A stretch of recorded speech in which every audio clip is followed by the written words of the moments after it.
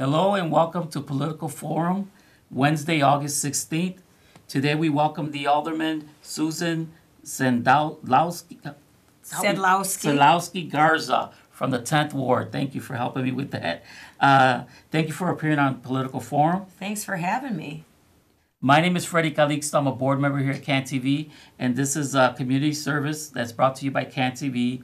Be sure to let your friends know that they can also watch on the web, and that is on cantv.org/hotline, where they can watch on the web if they do not have the cable channel. Well, we welcome your questions and your comments for the Alderman by calling us at 312-738-1060. During the next 25 minutes, we'll try to get as many questions in as possible. So please call us at 312-738-1060 if you have a comment or a question for the Alderman. And Alderman, we'll get started with our first question. Okay. The hot topic of the week, who knows how long it'll last, but it's what's your reaction to President Trump's comments surrounding the deadly violence of a white supremacy rally in Charlotte, Virginia? Well, it really hurts my heart, and actually I think that President Trump is supposed to be a leader. And he has taken every ounce of dignity, every ounce of humility out of what a president should be. He should have came out strong in opposition to what happened, and he didn't do that. I'm disappointed in his reaction yet once again. This country was built on unity, and we're made up of many different cultures and colors. And he should embrace that. He's the president of the United States, and he didn't do that. So I'm appalled at his reaction. Well, thank you for your answer. It's something that's on people's mind throughout the nation and beyond. So We'll see where it takes us in the next couple of days. Another question in that same area with this. From the White House, Attorney Jeff Sessions made news today when he tied Chicago's sanctuary policies to soaring crime rates and threatening to withhold federal police grants if the city does not change. What's your reaction to that?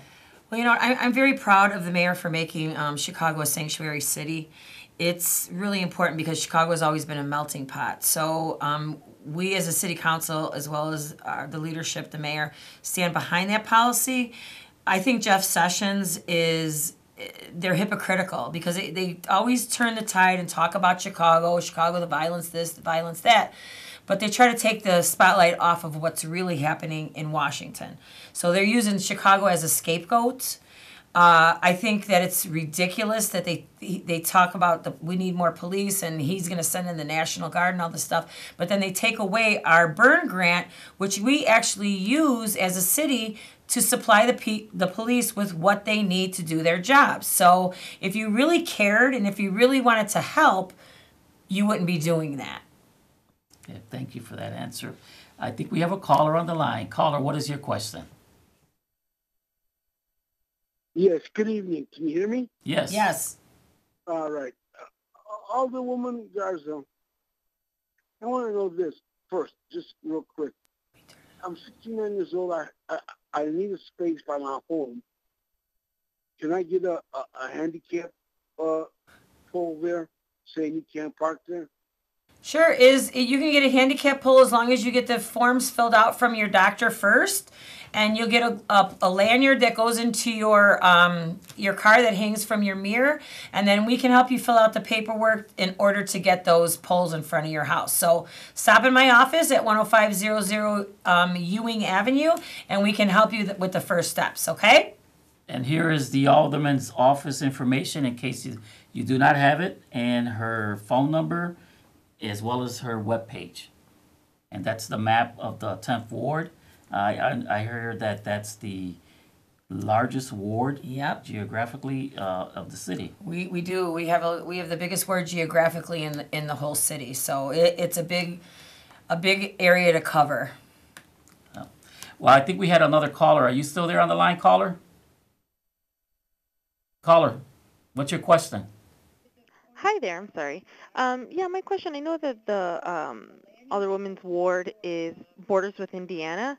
So I'm interested to know what her take is on the sugar tax, because I saw on the news the other day that some people were going over to Indiana to spend their money over there to avoid paying the sugar tax. So I'd like to just get her take on that. You know what? Great question. You know, we're the only ward that borders another state.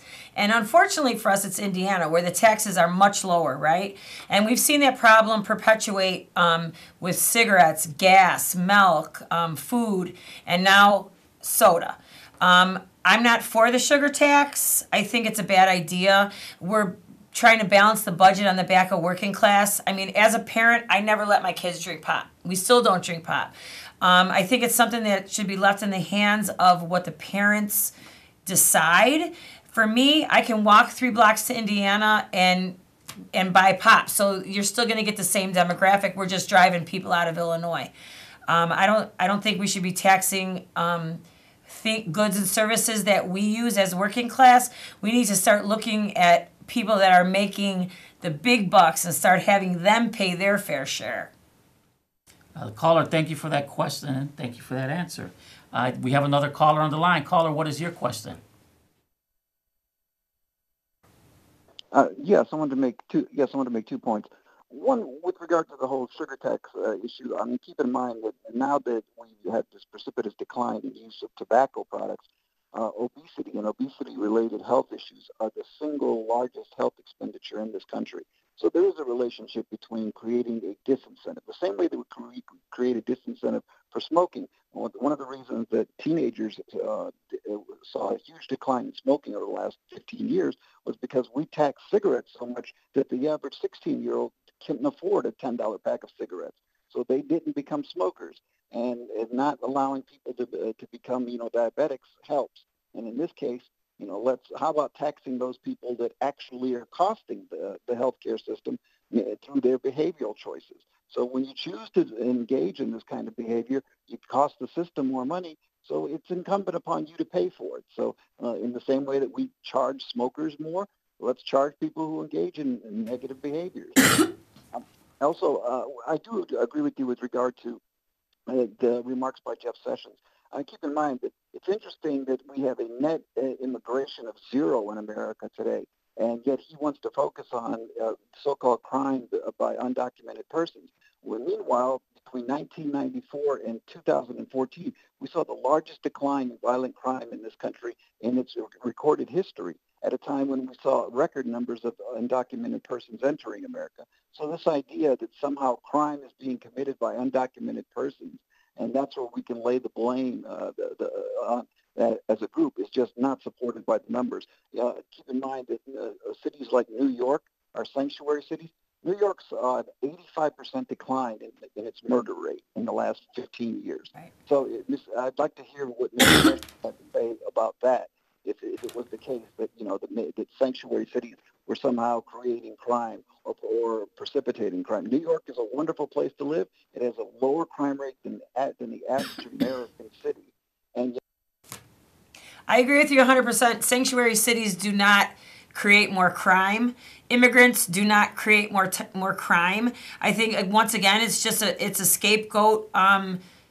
They're using that term as a scapegoat to close our borders, keep people out, to create fear and havoc of people of other colors, other nations, other religions, and it's not working. It's backfiring, and it's just creating hate and discontent amongst people. So it's wrong.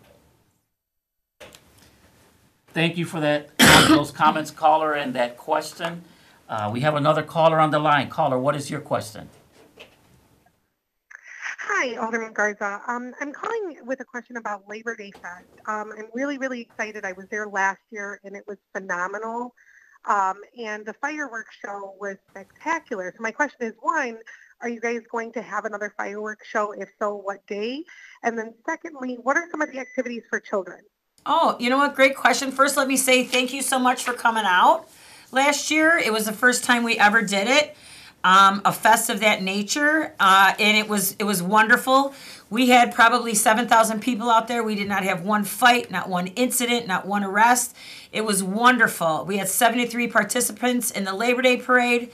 Yes, we are having a firework extravaganza on Sunday night at 9:30.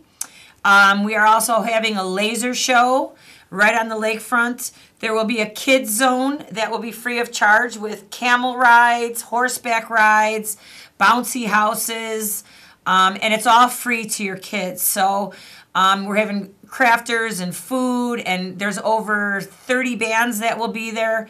So, and it's all centered around families and labor. So thank you for coming last year. I hope to see you again, and tell some more friends. And that's the overhead. Yep, that's the Labor Day Parade, which will take part on Saturday, September 2nd. We're up to 73 entries. Chicago Federation of Labor is involved. The Cook County Building Trades are involved. Last year we had amazing floats by some of these union members, as well as community members as well. So come on out and show your Labor Day working class pride. It'll be a good time. And there's your other one. Yeah, well, we had some bands actually that have sold out House of Blues 5 days in a row. 16 Candles, Echoes of Pompeii, which is a Pink Floyd cover band. If you've never seen them, they are phenomenal. If you close your eyes, you'll think you're listening to Floyd. Wedding Band is, people are really excited about this band coming. Every time like, oh, you have Wedding Band, you have Wedding Band. So Mr. Funny Man, Sounds of Santana, Past Life is going to be there. There are Soul Squad.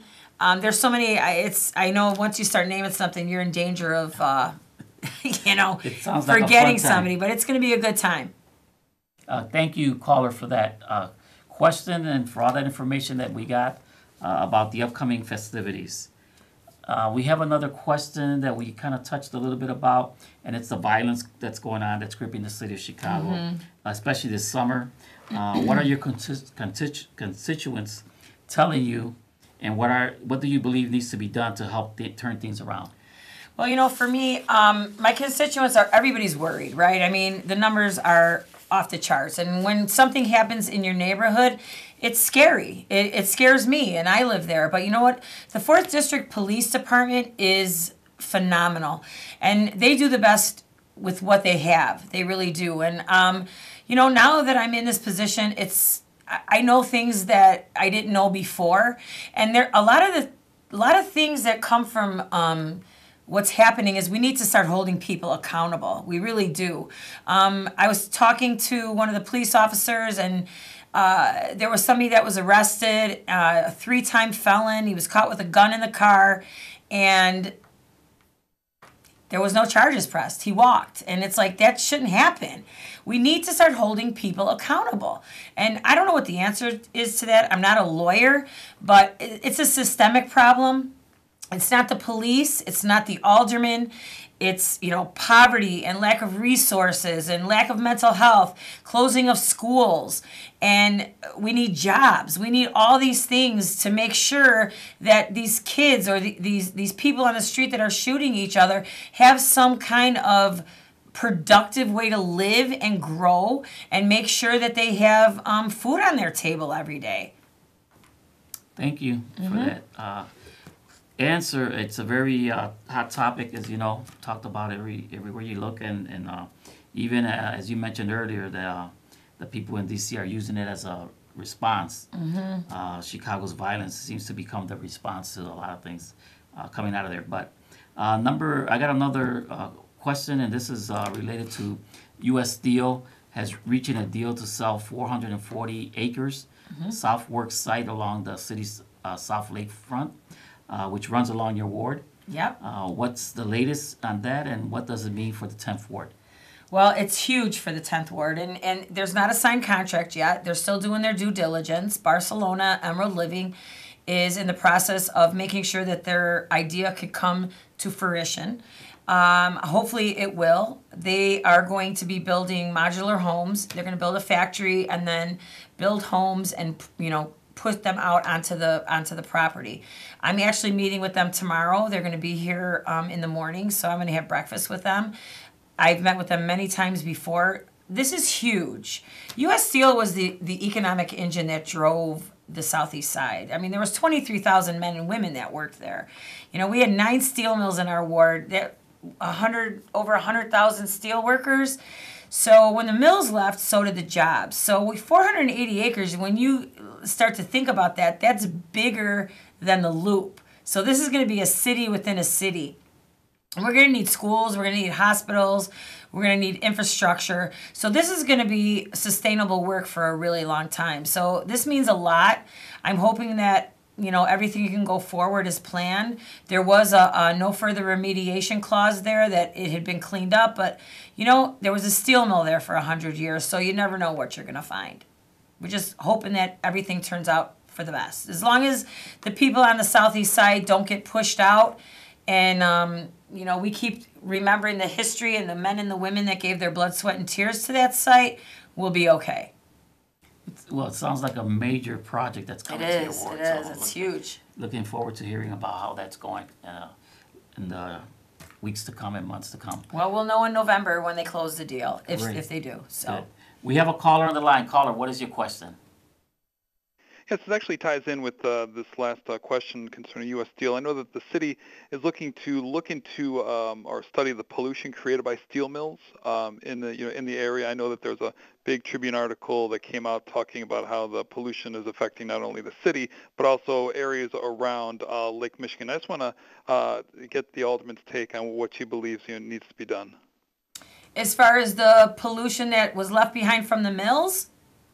Yeah, and continuing with the mills that are there currently, and how we can help decrease the amount of pollution in the air for the people living around them. Well, compared to what it was when I was a kid, there's no comparison. I mean, the EPA and everybody has put such stringent restrictions on air quality and air monitoring and water, and it's so different. In the early 60s, the steel mills used to just dump their stuff right into Lake Michigan. That doesn't happen anymore. Now a lot of these steel mills have to have air monitors, and we don't have any more steel mills where I'm at. So, but there are a lot of industry, and they have air monitors that they have to report once a month to the Chicago Department of Health. I get those readings as well. So I think people are watching a lot closer than they used to. I mean, there's a lot of cleanup that needs to be done in my area, from places that where the steel mills dumped. And I've already been in contact with the U.S. EPA and the Chicago Department of Health and the Illinois EPA, and we're working on things to make sure that those sites get cleaned up. So, I mean, that's all we can do. We have to, make sure that we bring it to people's attention, which is what we've done over the past 2 years, and people are starting to rally around, and we'll get those sites cleaned up. Great question, great answer. Thank you so much. Let me remind you, you're watching Political Forum, a community service by CAN TV. My name is Freddie Calixto. I'm a CAN TV board member, and this is a live interactive show. So please call 312-738-1060 if you have a comment or a question for the alderman. Let's see what we have. Another question, and I think we touched base on this one as well. It's regarding Chicago Public Schools. So what's your opinion on the state CPS, the state budget with CPS and the things that are going on with the state, and what do you think needs to be, what's the most helpful, that would be the most helpful for CPS going into this next school year? Oh, man, I was in education for 22 years, and I think it's atrocious what CPS is doing to our school system. If we don't educate our kids, we have nothing as a society. And over the past 6 years, all they've done is cut. I've watched them eradicate schools. I've watched them close 50-plus schools. I've watched them take teachers away, aides away, lunchroom, privatize. What they're doing is the demise of public education. I mean, they have a playbook, and they're just going right along. I mean, they announced last week that they're going to lay off another 950 people. What do they think these teachers and these kids are going to do? The only people that get hurt by this are the kids. That's it. You cannot be. We have wonderful teachers in CPS, wonderful teachers that their heart and soul is in their classroom. Nobody goes into teaching to be a millionaire, I'll tell you that much. But when you continue to cut and cut and cut, it's very hard to do your job. I was a counselor. The last year that I left, I was a testing coordinator. We gave 13 standardized tests in 1 year. 13 standardized tests. They're eradicating history because history isn't tested. History teachers all over the city are losing, schools all over the city are losing their history teachers because history's not tested. So how can we be a society where we don't teach about our history? Look, we need to come up with better ways to fund education. Let's use TIF money. Let's instill a corporate head tax. Let's have a LaSalle Street tax. Let's have an income tax where that's progressive. We can't keep taxing the working class on taxes, taxes, taxes, and we're still in the hole. We're not fixing it. It's like trying to put a Band-Aid on a machete wound. And what's happening is we're creating a society of kids that aren't going to be educated because the powers that be, the Forrest Claypools of the world, and the other people, they don't really care. It's mind-boggling to me. Well, it's a lot to talk about there. Thank you for that answer. And we have a caller on the line. Caller, what is your question? Hi. Thank you very much for taking my call. I wanted to ask the alderman specifically, my workplace unionized about a year and a half ago, and during that time I decided to educate myself on the history of labor in Chicago, and during that process I learned a great deal about your dad and the huge impact he had here in the city. I just kind of maybe wanted you to talk a little bit about his legacy and what that means to you approaching Labor Day, and how he kind of rubbed off on you and your decision to enter public life and work for people. Wow, that's thank you very much for that. My dad played a huge influence in my life, and my mother as well. It wasn't easy growing up with a labor leader, let me tell you. He had us walking picket lines and doing gate pass outs when I was 6. But he rubbed off on me on all the right ways. And he taught me to stand up, never turn your back. When you know that something is wrong, when somebody's doing something wrong, you need to speak up. You need to speak out. My dad did leave a legacy, especially in the 10th Ward, and I hope to do the same. And as long as I follow, I am following in his footsteps. And I'm very proud of that, and my dad was very proud of where I'm at now. He was definitely in an armchair alderman. So he tried to give me tips and tell me what to do the whole way through. So I'm very proud of what my dad accomplished. He started a whole movement, Steelworkers Fight Back, to make sure that the working class had a voice. And you know what? Here we are 40 years later, and we're still fighting the same fight, where we're losing our voice as a labor movement, and we need to make sure that voice can get stronger instead of weaker. Caller, thank you so much for that question. Thank you. Let me show the website before our time runs out. And this is the website, www.aldssg.com. Okay. So if you want to get on the Alderman's website, there it is. And I just want to put one more plug in for the Labor Day Festival, September 2nd and 3rd at Steelworkers Park on 87th in the Lake. It's a beautiful park dedicated to the steelworkers that worked at U.S. Steel. It's a wonderful time. It's fantastic. It's the only Labor Day parade in the whole city of Chicago, and that'll be Saturday at 11 o'clock in the morning, and the fest will go Saturday and Sunday till 10 p.m. So come on out and enjoy yourself. It's a great time.